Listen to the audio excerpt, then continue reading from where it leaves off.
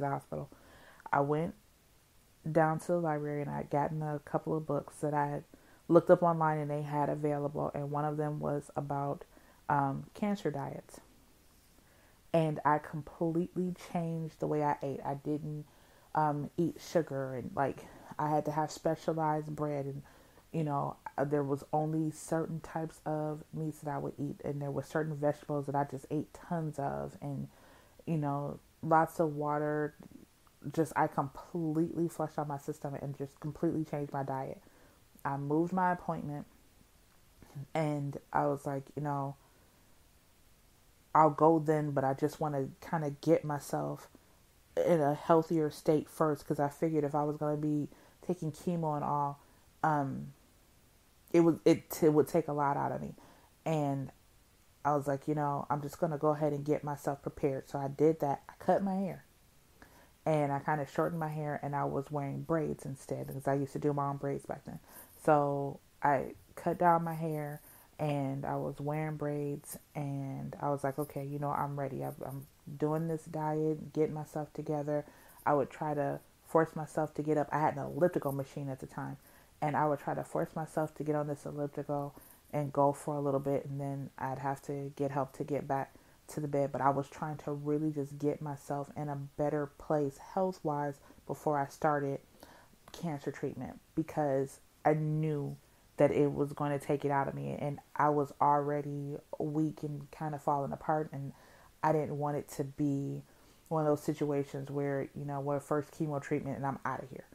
So I was like, I got to get stronger so I can do this.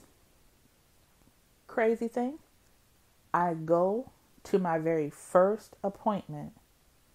They run some more tests there because they've never seen me. They have not tested me. So, you got to go and you do all the preliminary stuff, and you go and I went and talked to somebody, and they go and they run these tests and things. Test comes back. I don't have cancer anymore. So they're thinking that the first doctor didn't run the test correctly. So they get the information from him. They look at all the test results. They check everything. His test was correct. I had cancer. I don't have it anymore. So I was like, what do I do now? Should I still take treatment? Should I have mastectomies? Like, what should I do? They told me to keep up with my next couple of appointments. I went in a few more times. Nothing ever came back.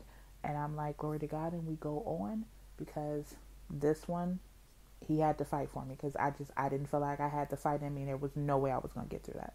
I just didn't feel it. And sure enough, I've not had another issue from that day to this one. And I was 26, maybe 25, 26 at the time. And it wasn't shocking for me. My mother was diagnosed with cancer. I have a cousin who was diagnosed with cancer. I had two uncles who passed away from cancer. Like, on my mom's side of the family, cancer is all over the place. And so it's not just a specific, it's breast cancer, uterine cancer, lung cancer. Like, it runs rampant on that side of the family. So it wasn't like a shock to hear, oh, you have breast cancer. The shock was when I went back and they were like, we can't find it. It's gone. And it's like, okay. And from that point, I was like, you know what? I've got to do better at taking care of me and getting myself in a position where I'm happy.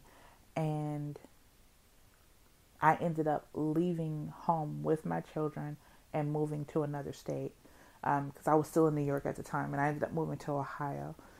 And there were a lot of other things that happened in between that caused that move, but that's a conversation for another podcast.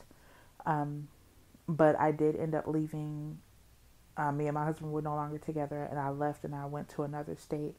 And, I had a couple of battles here and there, but I did really, really well. And, another side note, I had been on steroids for like years. And my weight was fluctuating higher than low, and then higher, because between steroids and me being sick and not wanting to eat, it was a mess. So when I moved, I was still on steroids. I also have to take epinephrine because I have an allergy to bees and wasps.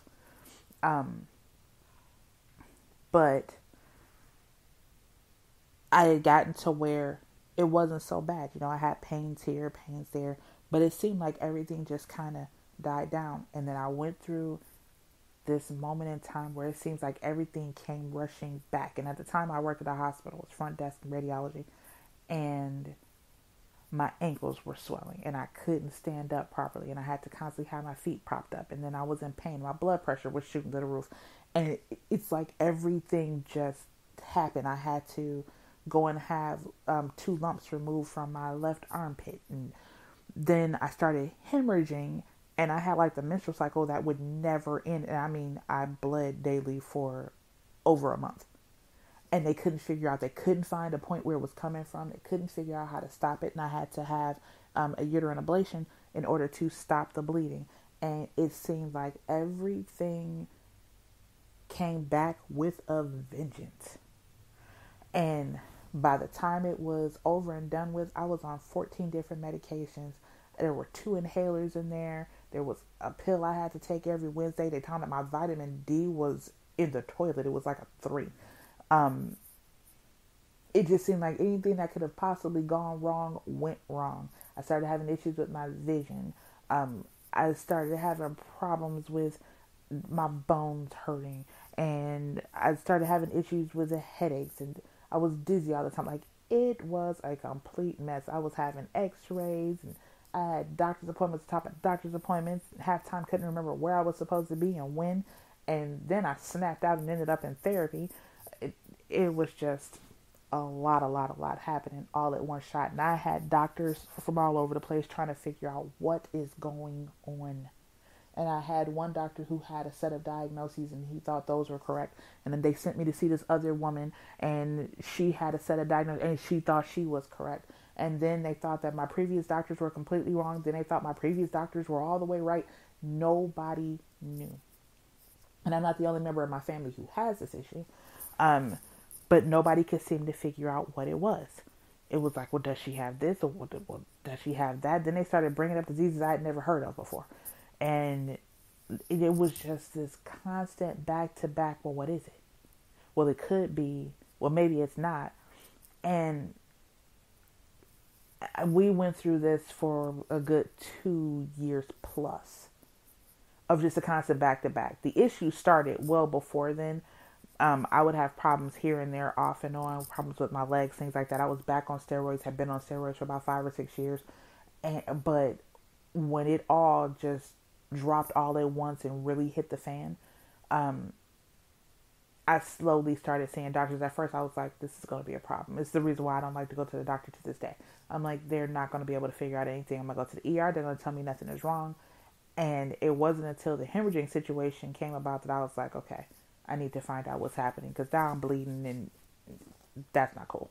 So I'm seeing this doctor. My best friend is taking me to this appointment, and we're going to this appointment, and we're sitting there, and she's filling out paperwork for me, and I'm just like, I'm so over this.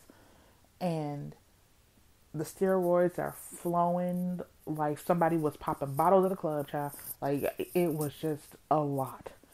And they still couldn't figure it out. Could not figure it out. And I'm on, I think it was methotrexate. Yeah, I was taking that for a while. And then, there was pills for my blood pressure. And there was, at one point I was even on birth control. And I was like, what is this for? Like, I was on a ton of meds. And one day I looked at all these pill bottles and all the, remember to take this only on Wednesday. Remember to take this, but only take it in the morning. You have to take this, but you can only take it before you go to bed because it does this to your stomach. And I was like, I can't do this. I can't do this. I can't do this. So I took my inhalers and I put them in my purse, and I took the nasal spray they had me on. Don't even remember why I was taking a nasal spray. And I got rid of it. I dumped out all of these pills and flushed them, and I refused to go back and see any of my doctors except for the one that worked in the office across the street from where I worked at.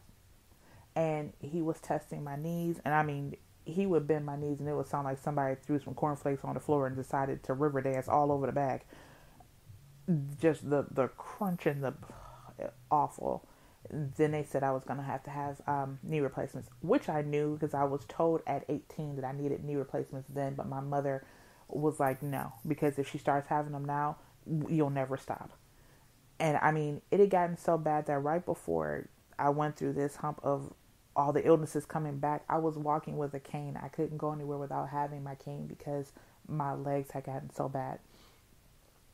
And he was trying to run tests and do things. I was like, I don't want several doctors. I want one doctor that can figure it out. And no one ever figured it out. And he was like, it's like seriously a medical mystery. We have no idea.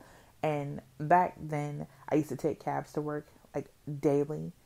So I got to know just about every cab driver in the city of Akron. And I would have drivers to, if I was sick when I got in the car, it's like, what's been going on with you? And I'd tell them, you should tell them to check you for this. Like, it had gotten to the point where the cab drivers were starting to make more sense than the doctors. And I'm like, you know what? That does sound right. Because it was just, what is happening here? And then we moved. We left Ohio, and so we came to North Carolina. And I took my daughters to go see their doctor. And I was talking to the doctor about problems that my daughters were having, and specifically about my youngest, because my oldest at that time, she was over 18. So, you don't go into appointments with them anymore. So I was there with my youngest, and I'm talking to this doctor, and I'm like, what is happening?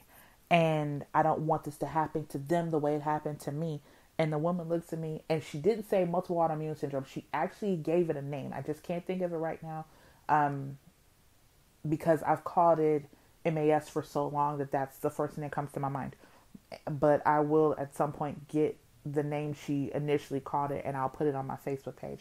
But she looks at me, and she looks at my child, and she was like, tell them to send all of your medical records here. She said, but from looking at you, the way you stand, what's happening with her, and she's going in what you've described, she was like, you have this.